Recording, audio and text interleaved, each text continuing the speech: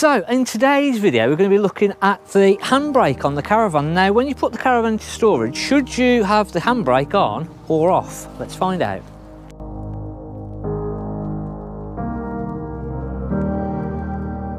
So don't forget to hit that subscribe button. We're trying to get up to 15,000 subscribers before January. So hit that subscribe button please. Give us some comments and hit the like button. So today's video we're looking at handbrakes, especially if you're putting the Caravan into storage, if you're not going to use the Caravan for a couple of months. Realistically, we don't want to be leaving that handbrake on, and the reason for that is that basically it's just going to stick the springs that are in the brake shoes, it's going to stretch those and it's just going to stop the handbrake working as effectively. There is a couple of scenarios. We've had it previously where we've gone to pick Caravans up and they've had the handbrake on for a long period of time and the brakes have actually stuck on. So you'll sort of take the handbrake off, but it still just won't move. Now, if that does happen for you, there is something that you can do to release that. Now, this is where it comes in, and it depends where you've parked the Caravan. If you've parked it right up against something at the very back, it's going to be quite tough.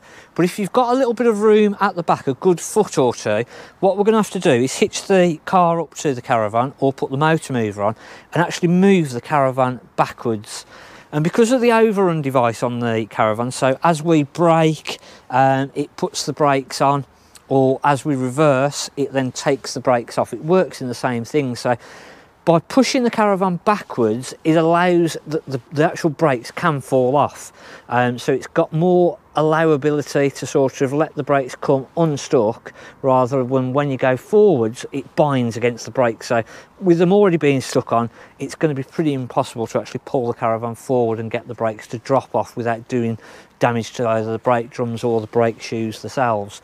So by going backwards, it should allow the brake shoes to fall off, come unstuck, and then you can actually pull forward. So what we want to do when we're putting the Caravan into storage is, obviously if we're going to remove that handbrake, we want to sort of allow a little bit of room so that the Caravan can go backwards still, so allow a foot or so, and then we want to chock the wheels. So bricks, they do obviously the proper chocks that you can sort of put at the front and the back, and whether it's a twin axle or a single axle, front and the back of one of the wheels. So we want to put a chock at the front, chock at the back, and then release the handbrake. And we want to do that both sides. Even if you don't want to go to the expense of buying chocks, a couple of bricks, big bricks behind the wheels, one in front, one behind, and do that both sides, and then we can release that handbrake. You don't want to leave the motor mover connected, because that's going to put an indentation into the tyre. So if you sort of think of it, actually I've got a motor mover, I could connect that up to the wheels, take my handbrake off, and that'll stop it from moving. The problem is that roller is going to be pressed in against the wheel, and it's going to cause damage to your tyre. So you want to make sure that your motor mover is disconnected, and we've just got a chock, either a brick or a proper chock at the front, a chock at the back, and we want to do that both sides. Drop that handbrake off, and that should then stop any issues. The other thing that we want to make sure is, if we have reversed the Caravan into place, that on our extension here on our hitch, that this has come back out.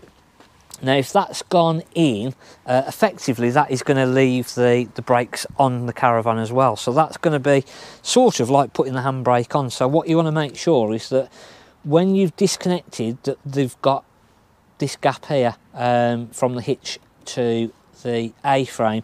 If you haven't, what you're going to want to do is grease up the grease nipples on here, and there is one underneath as well, and then we're going to want to sort of pull this back out by a bit of jiggling, and this will allow the hitch to come back out, take the brakes back off, and again stop any issues. So if you've been wondering whether you should have the handbrake on or off, definitely for any more than 3 or 4 weeks you want to be taking that handbrake off. So especially now coming up to winter storage, make sure chock your wheels, handbrake off, and you shouldn't have any issues. Thanks for watching. I'm Mark at the Caravan Place.